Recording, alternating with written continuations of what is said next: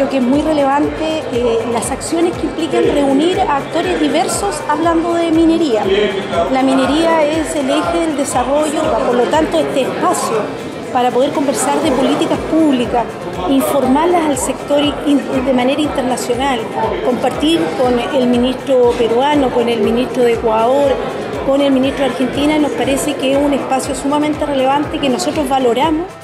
This is an exceptional event for this peer-to-peer learning, both explicit knowledge and tacit knowledge, in a wonderful venue. I think your event is very unique because you're able to bring in senior mining companies, ministers of mines, mining and energy from all the various countries in Latin America, and CEOs from senior gold producers and copper producers.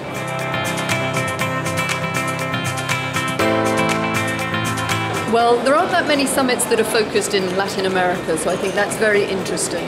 And it's brought together a really good array of banks, of private investment, individual investors, as well as the mining companies themselves. So there's a really good array of people involved in the industry with a different perspective. This is usually a great opportunity for a company like ours, a junior mining company, to have access to all of these people under one roof.